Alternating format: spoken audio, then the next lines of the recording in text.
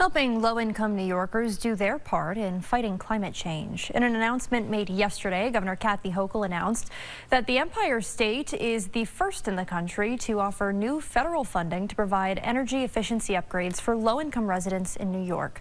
The Home Electrification and Appliance Rebates, or HERE program, is part of the Inflation Reduction Act. It gives nearly $40 million in grants to improve energy efficiency, to reduce energy costs, and cut back on fossil fuel use. I also said we have to honor our moral responsibility to heal the earth and to make sure that those who bear the brunt of climate crisis, who are often the poorest among us, that we can do whatever we can to help lift that burden. The announcement is another step in meeting New York's climate goals to cut greenhouse gas emissions by 85% by 2050, with an emphasis on disadvantaged communities.